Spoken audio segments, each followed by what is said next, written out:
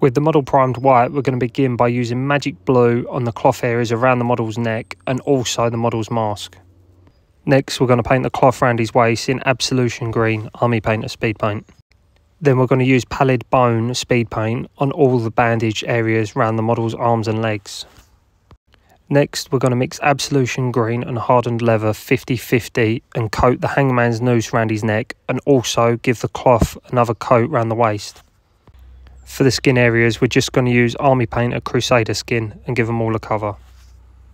Then we're going to use Grim Black on the boot and the knee pad area. Then we're going to use Hardened Leather Speed Paint for the strap that holds the mask on the head. Then we're going to use Army Painter Gunmetal to cover the leg straps, the gun and also the base of the model. Then we're going to use a black wash over all the metal areas to bring out the recesses. Then we're going to use Fire Giant Orange to give ourselves a rust look over the metal and then paint the base rim black.